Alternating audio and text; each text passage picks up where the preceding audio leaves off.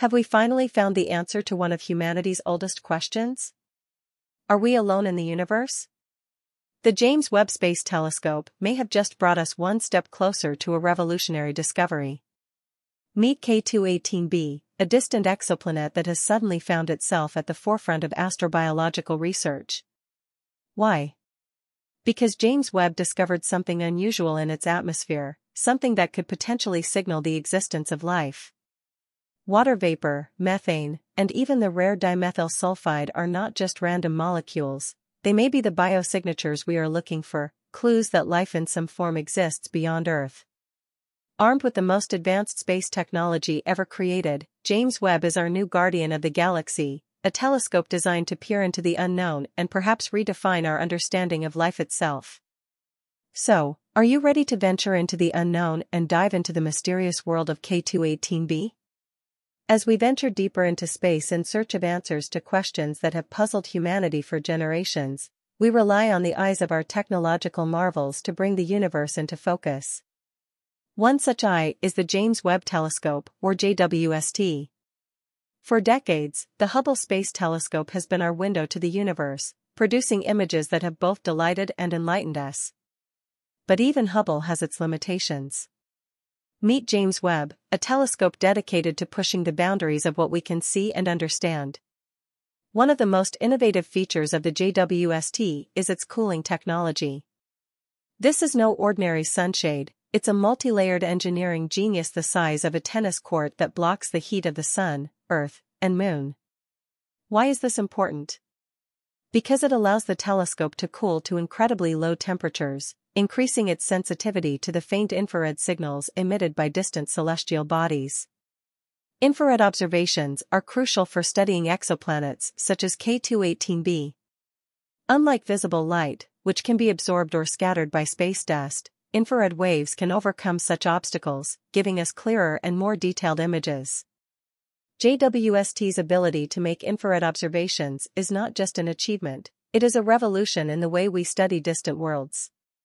So, what discoveries await us when we turn its gaze to K2-18b?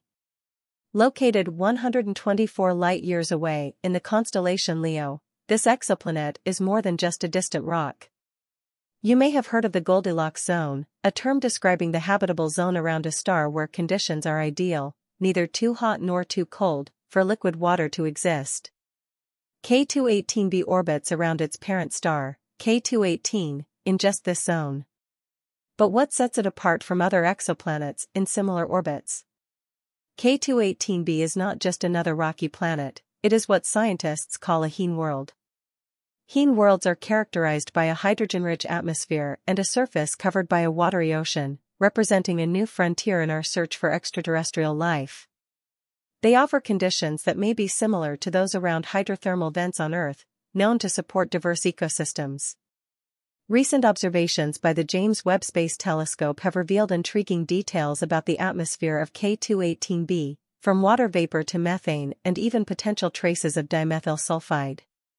The atmosphere of this distant world is a cocktail of elements and compounds that could support life, or at least life as we don't yet know it. The discovery of these atmospheric components has caused a wave of excitement in the scientific community. Researchers are full of excitement and speculation as they ponder the implications of these discoveries for astrobiology and the broader quest to understand the nature of life in the universe. When we venture into the field of exoplanet exploration, one of the most challenging but rewarding aspects is the study of alien atmospheres. K2-18b, with its unique location in the habitable zone and intriguing atmospheric composition, provides a compelling example. While Earth's atmosphere is a mixture of nitrogen, oxygen, and gas impurities, K2-18b's is a very different cocktail. This exoplanet's hydrogen-dominated atmosphere, with traces of water vapor, methane, and perhaps even dimethyl sulfide, is a treasure trove of scientific curiosities. Studying the atmosphere of an exoplanet more than 100 light-years away is not an easy task. It involves a technique called spectroscopy, which analyzes the light from the planet's parent star as it passes through the planet's atmosphere. Different molecules absorb light of specific wavelengths, creating a unique fingerprint that can be deciphered to determine the composition of the atmosphere. The infrared capabilities of the James Webb Space Telescope played an important role in these discoveries. The mid-infrared instrument spectrograph, MIRI, allows for an extended range of wavelengths, enabling the detection of molecules that were previously elusive. The presence of methane and the lack of ammonia in K2-18b's atmosphere has scientists speculating about the types of life that might exist there. On Earth, methane is often produced by biological processes, and its presence on K2-18b opens up the possibility of life forms that thrive in a hydrogen-rich environment, something we've never encountered before. The composition of K2-18b's atmosphere also suggests the presence of a subsurface ocean, opening up exciting questions about atmosphere-ocean interactions and how these dynamics might affect the overall habitability of the planet. Could its atmosphere be the key to a new understanding of habitability and life beyond Earth? When we think of life, we often imagine Earth-like environments. But, in fact, life exists in environments where we can't even imagine.